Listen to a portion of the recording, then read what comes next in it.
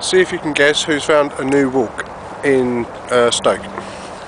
Basically, I was trekking around the other day and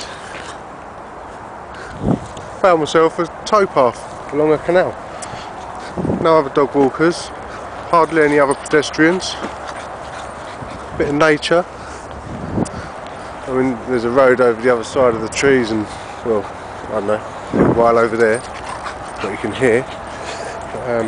Yeah, still a pretty peaceful walk. But the best thing is about it, you've got it all to yourself. And you've got a nice footpath to walk along so you don't get wet, and grassy and muddy. So, who's a happy boy then? Howard, come on! What are you doing? That's Violet, Wilbur, and Nana. Two Shar-Peis, a little collie cross, and old style bulldog, or a Dorset bulldog.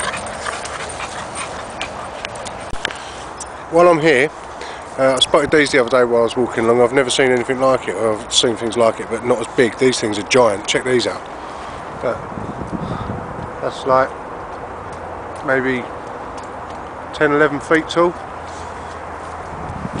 I know it's not a massive deal, but what I thought it was when I first saw them.